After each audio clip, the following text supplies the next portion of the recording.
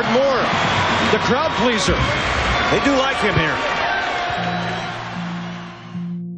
Howard's amazing. He was always energetic, upbeat, uplifting the team. He was just very true to his word. And one of the things he did say on my visit, that if I decided to come to Wisconsin, that he would take care of me. And he did that.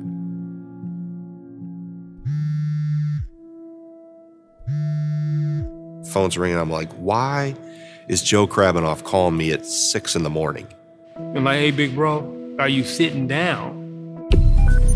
911, what's your emergency? All he remembers seeing was headlights right in his face. Just learned that it was a family of 4 that was hit by a head-on driver going the wrong way. I was in the hospital room, and he told me exactly what happened. Most awful thing I've ever experienced. There's not a day that goes by that I don't think about Howard and Jarrell.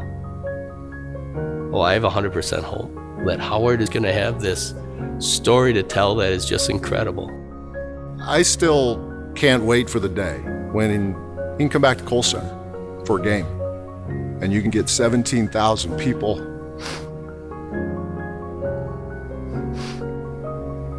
He's a fighter, and he always will be.